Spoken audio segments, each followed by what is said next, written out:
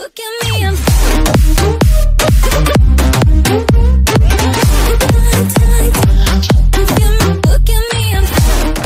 April 13, 2018 5:13 p.m. Eastern Daylight Saving Time. April 13, 2018 5:09 p.m. Eastern Daylight Saving Time. American Football, English, Mark Sanchez, NFL, Dallas Cowboys, New York Jets, Philadelphia Eagles. Sanchez has not played a game since 2016 when he started twice for the Cowboys.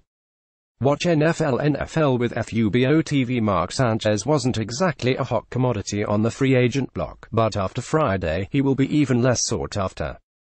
The veteran quarterback has been suspended for the first 4 games of the season for violating the NFL's performance-enhancing substance policy, the league announced.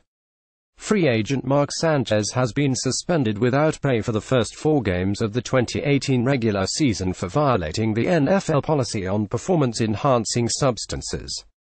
Sanchez is eligible to participate in all off-season and pre-season practices and games. James Palmer at James Palmer TV. April 13, 2018 Sanchez said in an Instagram post he was blindsided by news of the positive test, and I want to say unequivocally that I have never cheated or attempted to gain a competitive advantage by using a banned performance-enhancing substance, a post shared by Mark Sanchez at Mark_Sanchez on April 13, 2018 at 2:08 p.m. Pacific Daylight Saving Time. The former No.